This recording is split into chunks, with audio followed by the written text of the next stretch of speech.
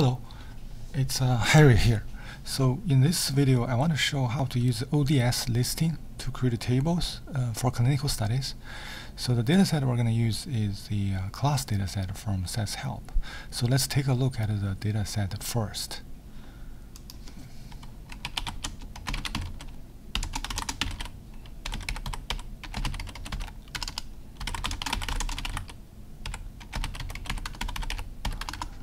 Okay, so you can see it's a very small data set, 19 records and 5 variables.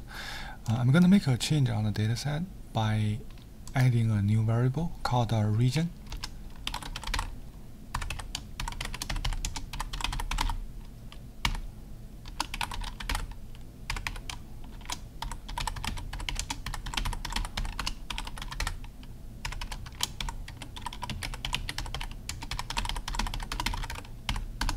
Okay, to avoid the truncation, we need to add a length statement here.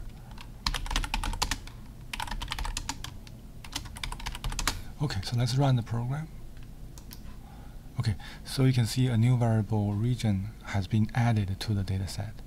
Okay, now we're going to use proc report to display this data set. So let's do proc report. We will use headline and head skip option. Okay, we're going to have the columns statement.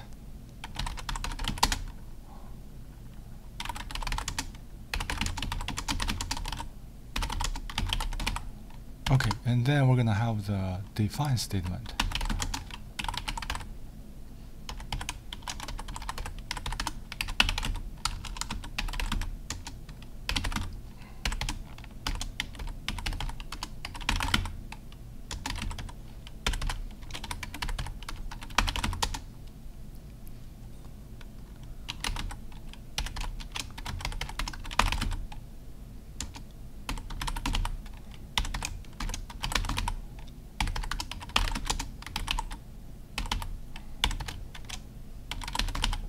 Okay, so let's add the ODS listing here. I'm going to send the output to this directory.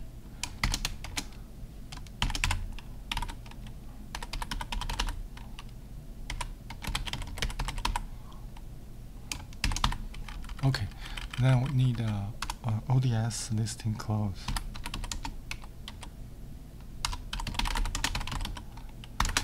Okay, so one important thing to note is that when we use ODS listing to create tables, we must specify the page size and the line size. So let's do that here.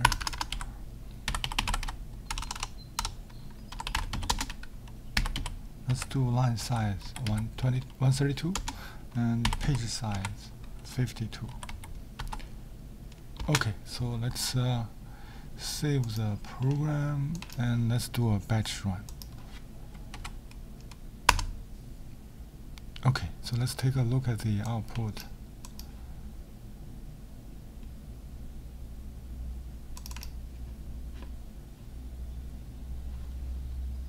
Okay, so you can see we have the data here. So we still need to do some change on the program. So we don't want to have this title here. We don't want the date and the page number, because we are going to do that in our program. So we're going to get rid of those things. Also, we want to add some titles. Okay, so let's do that. So I'm going to close this listing.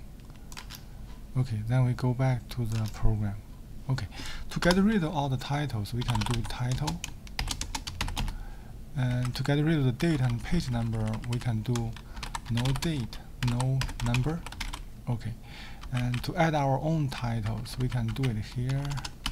Okay, so let's add our own titles and footnotes. So let's do title 1,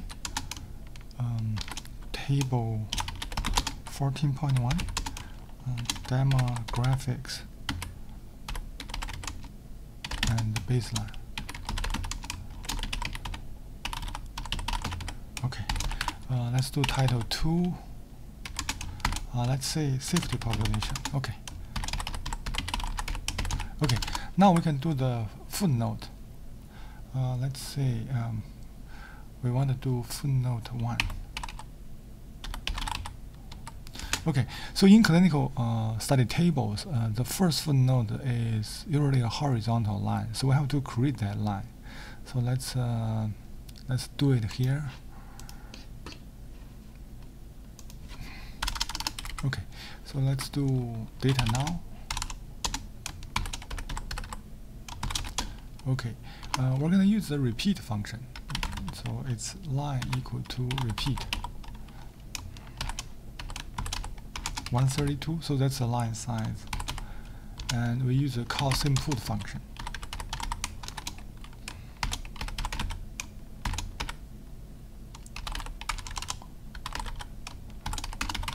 Okay, so here we have created a macro variable called line, and we're going to use that in the footnote. So let's do it here.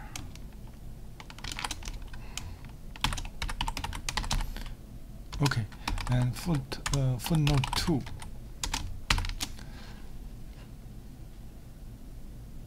I'm going to copy the footnote 2 from another program. Okay, so here's footnote 2. Okay, so in this footnote we are specifying the set program name, and we are using some system macro variables here. We have sysdate, systime, sysversion, and also the sysplatform. Okay, so let's run the program.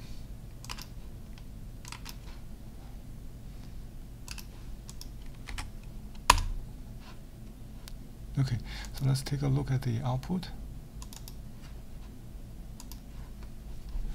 Okay, now we have the title here, and we have the footnote here. So something is not right with the footnote. So when we generate a footnote for a clinical table, we want a footnote to be adjusted to the left. We don't want the footnote to be in the center. So we have to specify a no center option in the program. And also we need a horizontal line right after the title. So let's do that. So first we add sorry, let me close this. Okay, so first we add a no center option, and then we add another title.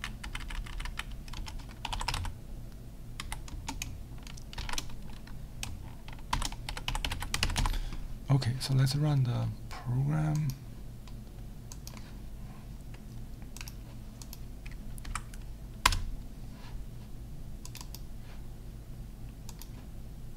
Okay, so now you can see this table. There are several things that need to be fixed. One thing is about the title. We want to have the titles displayed in the center position. So we have to do something about the title. Another thing is that for these columns, we need to specify the width of these columns so that we can use all the space in the page. So right now, these 6 columns are using only part of the space in the table. So let's fix that. Okay, now we need to add the column width to the proc report. So let's use the spacing option here. So spacing equals 1 means that we want to use spacing equals 1 to separate these columns. But in the first column region, we should specify spacing equals 0, because we don't want to have any space in front of the first column. So that means that we're going to need a total width of 5 for the spacing. So let's calculate the width for each column. Okay, so let's define a macro variable called numCol. So this is the number of columns in the proc report. Okay, and then let's calculate a variable called call w. Okay, so this is going to be 132 minus the spacing. The spacing is num_col -1. Okay, and we want to divide this number by the number of columns. So divided by num_col.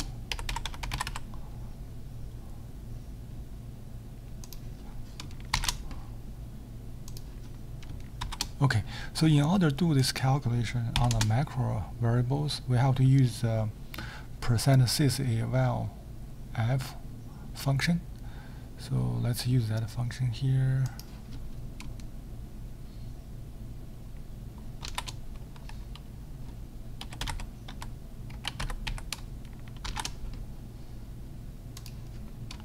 Okay, so this number may not be an integer, so we would like to have the integer part of this macro variable. We can use the floor function. So let's define another variable.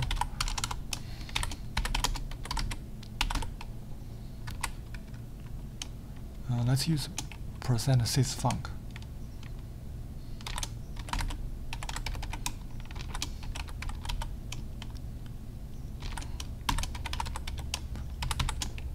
Okay, so this macro variable width is going to be the width for each column. So let's specify that in the proc report. Okay, so let's do width equals width. Okay, so we can just copy this to every define statement.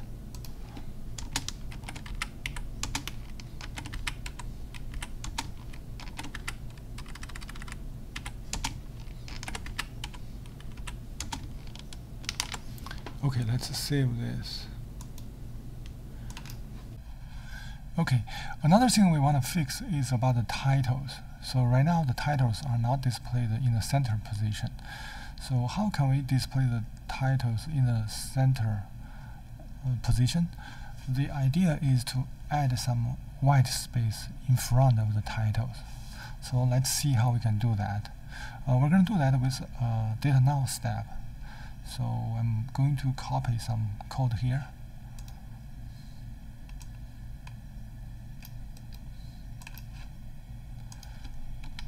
Okay, so here I have two variables, x and y, so they are for the titles. I'm going to add some space in front of them. So to calculate the number of space, we need to do this. So let me copy this code here. Okay, so space x is the number of space to add in front of x. Space y is the number of space to add in front of y. So what we are doing here is we take the line size, which is 132, we minus the length of x, divide the result by 2, and then we use the floor function. We do the same thing for the y variable. Okay, now all we need to do is to add the space in front. Okay, so let me copy some more code here.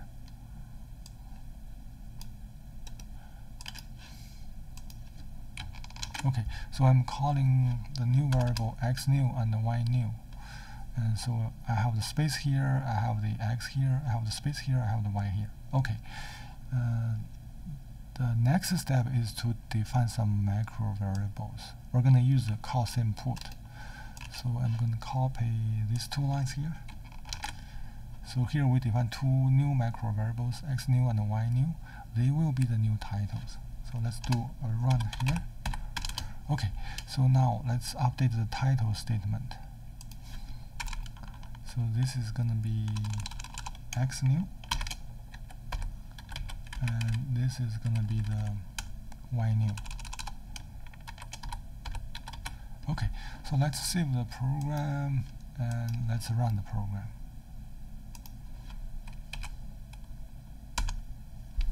Okay, let's take a look at the output. Okay, so you can see it looks pretty good. We have the title in the center, we have all these columns displayed properly. One thing I want to mention is that in the clinical studies, usually we need a title on top. In that title, we need to display the company name and the page number. So let's let's add that.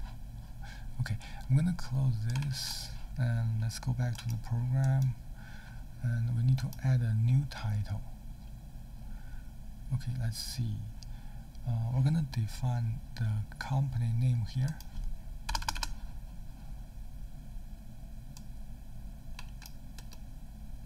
Okay, so I copy some code here. Okay, so Z is the company name, W is the page number. Here I'm using the word page followed by the pound sign as a placeholder. Later on, I'm going to call some macro to display the page number properly. In the clinical study tables, usually we want to show page X of Y. Okay, so let's see. So in order to display this Y on the left, in order to display this Z on the left and the W on the right, we need to add some white space in between the Z and the W. So let's do that. First, we need to calculate the space Z. So let me copy some code.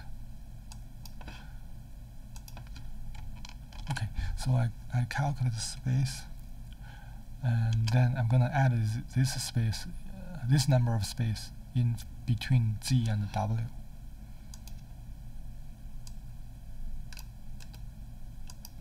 Okay, so I'm gonna call the new variable znew. Okay, then I will use the cost input statement to define a macro variable.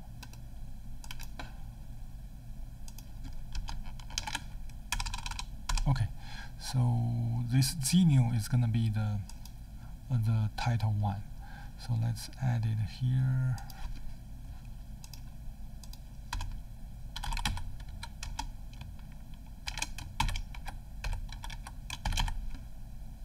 Okay, so this is going to be the title 2, title 3, title 4. Okay, save. So let's run the program. Okay, let's take a look at the output. Okay, so the table looks fine. So we have the title displayed here. We're going to take care of this page pound sign later. So now I want to do something about the region column. Suppose I don't want to display all these values here. I only want to display each value once. We can use the group option in proc report. So let's see how we do that. We can add a group option here. Okay, and then let's save the program, and then we do a batch run. Let's take a look at the output. Okay, so it looks good. So each value of the region is displayed only once. Now, suppose I only want to show the 5 columns from name onwards. I don't want to show this column region. I will display the value of this region in front of each block. We can use the compute statement in proc report to do that. So let's see how we can do that. Okay, I'm going to copy some code here.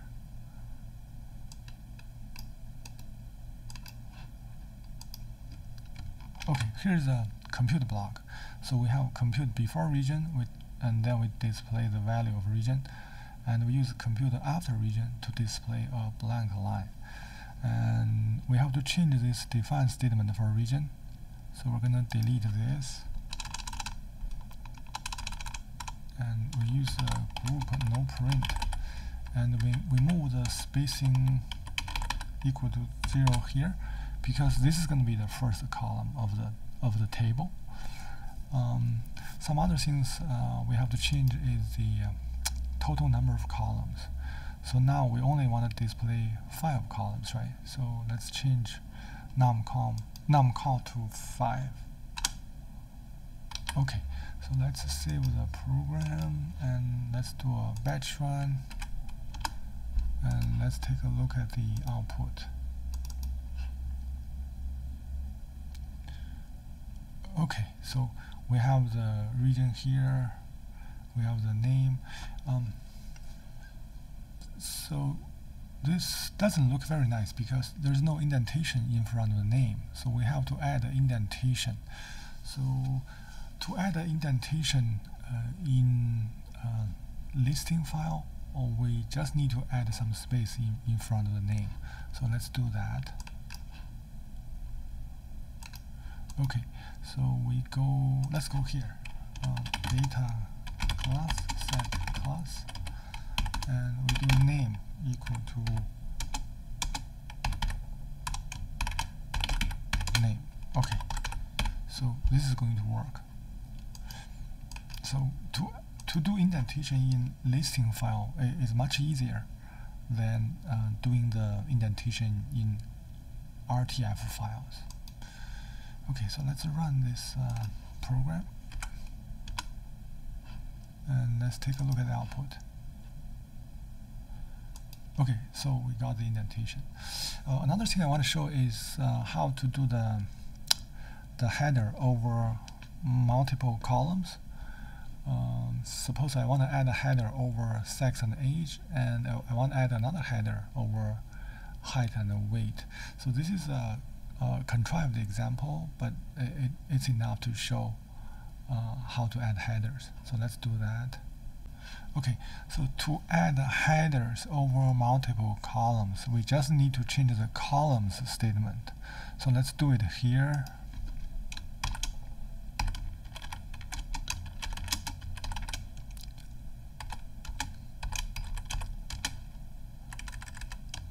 Okay, then we'll add a header here.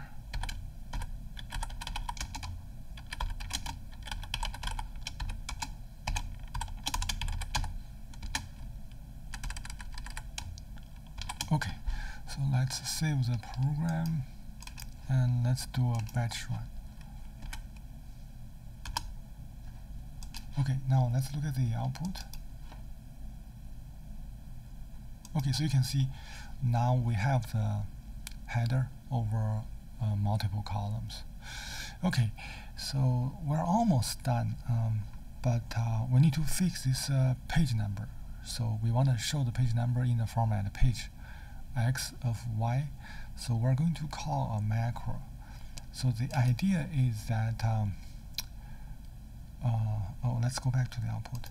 The idea is that this macro will count the occurrences of this page followed by the pound sign, and by counting that, the macro will find out the total number of pages in this table, and then the macro will replace each occurrence of this page followed by the pound sign by the appropriate page number. Okay, so let's do that. I'm going to copy the macro here.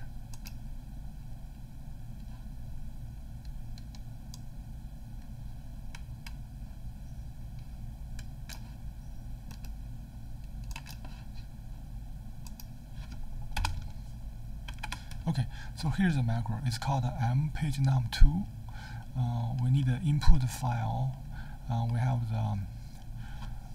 this MLS. This is a macro variable for the line size.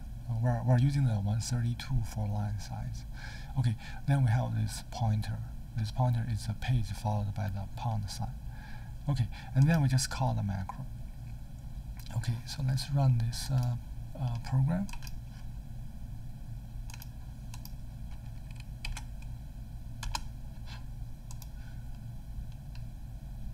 Okay, let's take a look at the output. Okay, so you can see the page numbers have been properly displayed. Alright, I think that's all I want to talk about in this video. I'm going to upload the materials related to this video to my GitHub account, and I will leave a link in the description of this video. If you think this is helpful, give it a thumbs up and consider subscribing. Thank you.